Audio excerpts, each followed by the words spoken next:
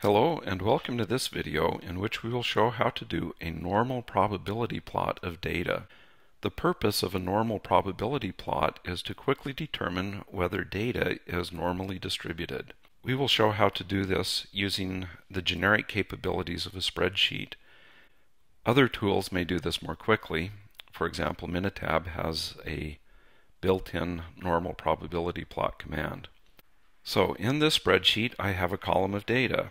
The first thing I need to do to create a normal probability plot is to take the data and sort it.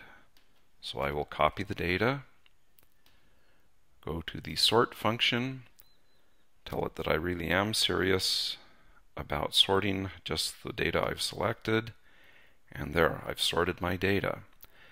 The next thing I need to do is create uniformly spaced points between 0 and 1. One way to do this is as follows. I have 20 data points, so my first uniformly spaced point will be 1 over 21. And then I get my next point by taking the first point and adding 1 over 21. And I just keep doing this, or copy this all the way down, and I get this set of uniformly spaced points. Now I need to find quantiles, and I do that by using the command norm s inverse of my uniformly spaced point. And I copy that all the way down. Okay, so I have my sorted data and I have my quantiles. The probability plot is created by making a scatter plot of my sorted data versus my quantiles. So I'll select my sorted data as well as my quantiles and create a chart. The kind of chart that I want is a scatter chart.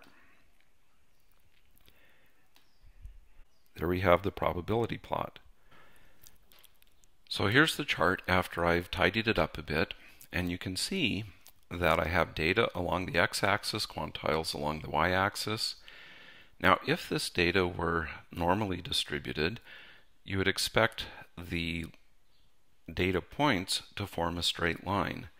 And you can see in this case that the data points do not form anything close to a straight line. We have a large curved area here. We have a very big gap between these two data points. So I can say with some confidence that this data is not uniformly distributed. I've created a second normal probability plot with a different data set to show you what normal data might look like. So you can see I have here the plot of the data versus quantiles, and you can see in this case that the plot points lie more or less on a straight line.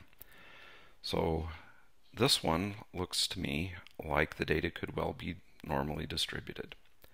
So hopefully you now know how to do a normal probability plot. Thanks for watching.